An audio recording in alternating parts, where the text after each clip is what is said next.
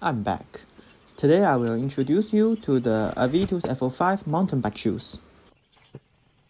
The biggest improvement is use of the sock cover. The upper is softer, alleviating the pressure on the instep of the toy when the toy is bent.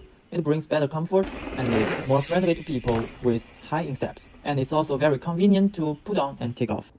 The design of the sock cover effectively avoids small stones and dirt from entering the inside of the shoes, bringing a good waterproof and dust-proof effect, and also alleviating the problem of shoes not healing when pushing the bike.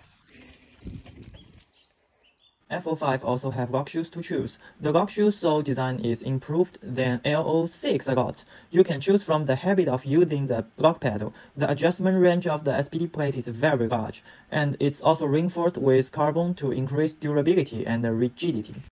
It weighs heavier than both the ME7 and F31, but there is no noticeable difference when worn on the feet.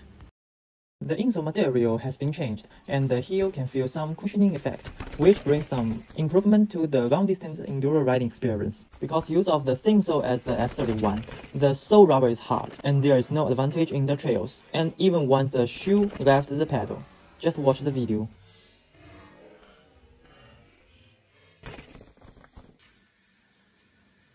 As a result, the shoes are a great choice for modern enduro riding, suitable for long enduro crossings, riding in mountain bike parks, whether you use lock pedals or not. Warmth and windproof are good, suitable for mountain bike trekking in autumn and winter, and even in spring. Cat's food is gone. Come and buy a cup of coffee.